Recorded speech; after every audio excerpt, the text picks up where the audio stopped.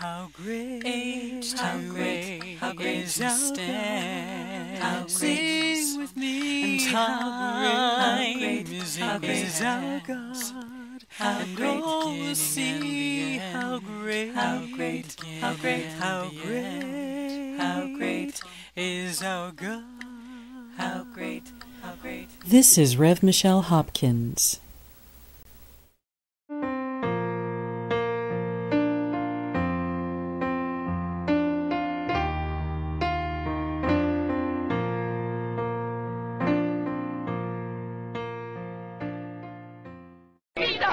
Nie wieder! Und ich schäme mich, dass er eine Genehmigung hat.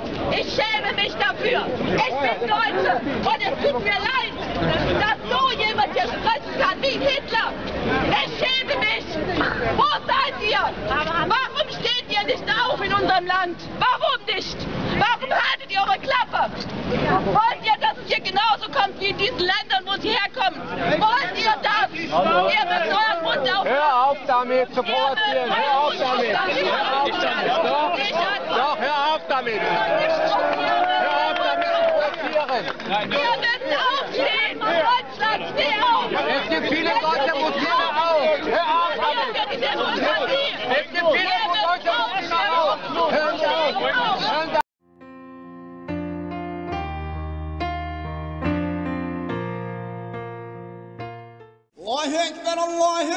It was supposed to be an interfaith concert to bring Christianity and Islam together. But when the Muslim imam began his call to prayer, he was interrupted by a small woman in the balcony proclaiming that Jesus Christ is Lord of Germany and saying, "I break this curse."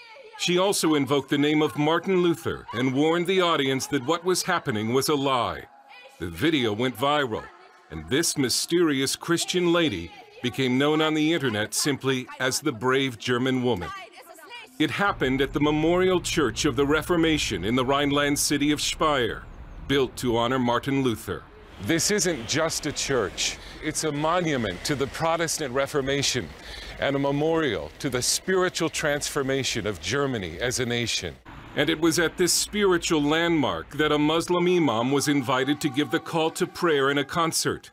When the brave German woman, whose real name is Heidi Mundt, heard about the event, she prayed. I was asking Jesus, I said, Lord, shall I go there? And there was so you know, when I have to drive 1.5 hours, so I think about, is it worth to go or can others go? And so this is, I think, a human laziness, yes? She grabbed her German flag emblazoned with the words, "Jesus Christ is Lord," and she went to the concert, still not sure what she would do when she got there. Till the imam started with his shouting, I did not really know what to do. I had my thoughts, but I was not sure. I was just prepared for what God wants me to do. Then the Muslim call to prayer began, and Heidi said she felt something rising up inside her. I would call it an holy anger. And then I raised my flag, and I was proclaiming that Jesus Christ is Lord over Germany. Jesus Christus allein ist Herr über Deutschland. Ich zerbreche diesen Fluch. And by purpose I broke this curse, because this Allahu Akbar, they say with it, only Allah is the Lord. Yeah, He is Lord, He is God, and the only God. And I broke this curse in this church, and I broke it over my country. And she repeated the words of Martin Luther in 1521, after he refused to recant his faith in Scripture alone. "Here I stand, I can do no other." Und ich stehe hier und ich kann nicht anders. Es ist die Kirche von Martin Luther. Ich stehe hier und ich kann nicht anders. Das ist ein Konzert für den Frieden. Nein, ist es nicht. Allahu Akbar wird gerufen, wenn gemordet wird. Lasst euch nicht täuschen! Lasst euch nicht täuschen! Es ist eine Lüge! She was thrown out of the church. They should have thrown the imam out of the church and not me, because I'm a believer in Jesus Christ. But he serves another God. This Allah is not the same God, and this is not the truth. This Allahu Akbar, so I think in general most of us know they use it when they kill people.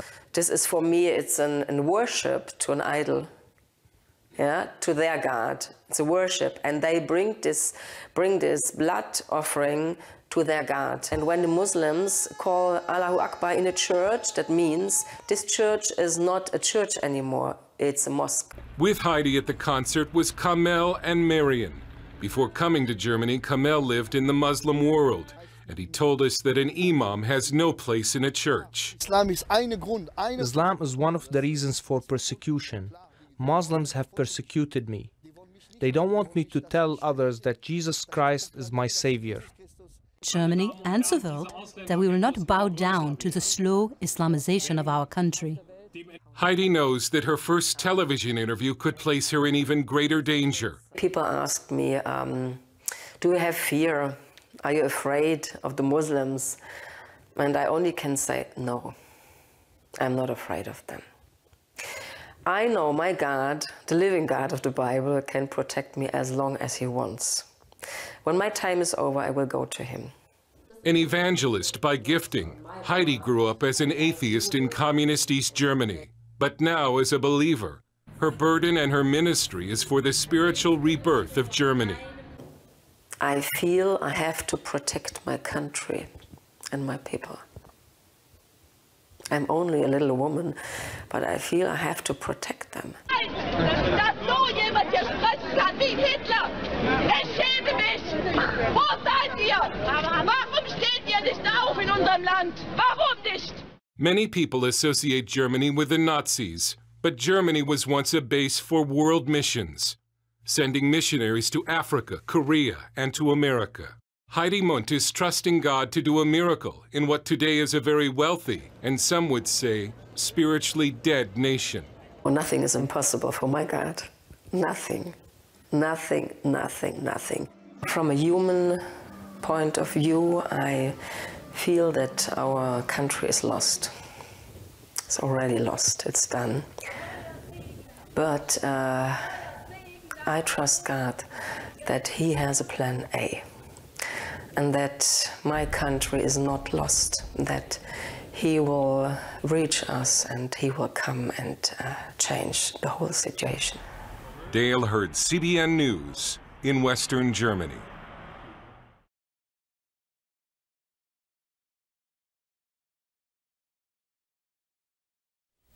This is Rev Michelle Hopkins. Thank you for watching, and God bless you. Sing with me, and